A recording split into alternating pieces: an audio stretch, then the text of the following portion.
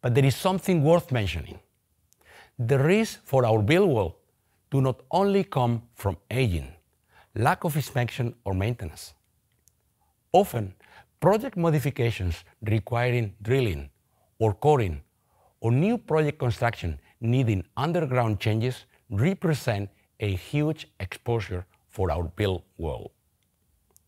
Frequently, those exposures are translated into multi-million additional damage costs, or in other cases, unfortunately, into terrible casualties. The underground built world is especially exposed to this problem, where there is a whole spaghetti-like network of utility infrastructure coexisting with the lack of reliable data. To tell us more about this problem and our geomatic solution, here is Gorka. Yes, Antonio. There is a big missing piece, the non-visible space below ground. If only we had an accurate model of the buried network of utilities, we would be able to check before digging and prevent thousands of utility strikes every year.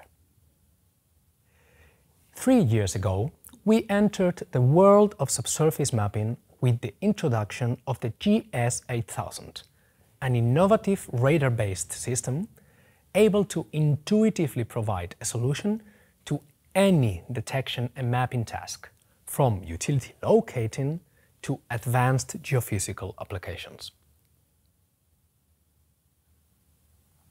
David, tell us, how has the market received the GS9000? Hi Gorka. Our customers simply love the GS9000. They love how intuitive it is to use. They love the performance of the step frequency GPR technology. The trade-off between data resolution and depth allows them to use one system for multiple applications and save money. They love FreePath, the unique methodology that made grid scanning redundant, saving hours and hours of field work.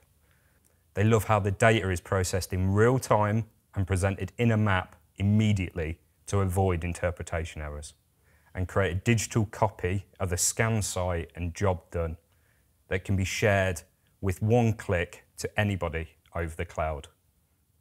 People simply love the GS9000. But Gorka, there's one thing I've got to tell you. Our customers see the potential of the technology, and they ask me all the time questions like, how can we make the GS9000 to cover larger areas? I am glad you asked that, David. This is the reason why we are here, actually. Today, I am glad to introduce you to the new addition in the Screening Eagle subsurface family, the multi-channel GPR system that will revolutionize hand-pushed operations, the GS9000. As you can see, it is very compact and robust, made of lightweight carbon fiber that keeps radar signal intact. It is a true Swiss-made piece of art.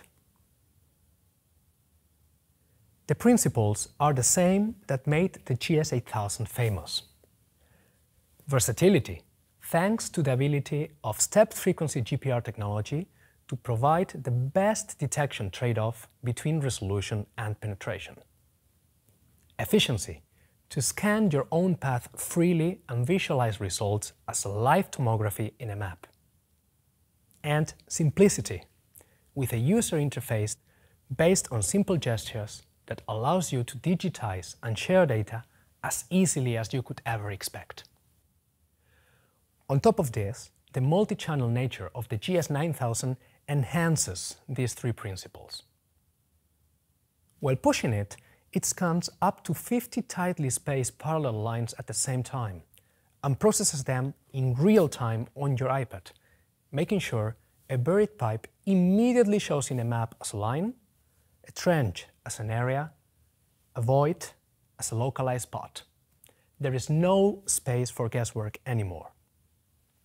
And it is up to you whether you visualize the information as an infinite swath that we call superline, or in an accurately georeferenced tomography that we call FreePath.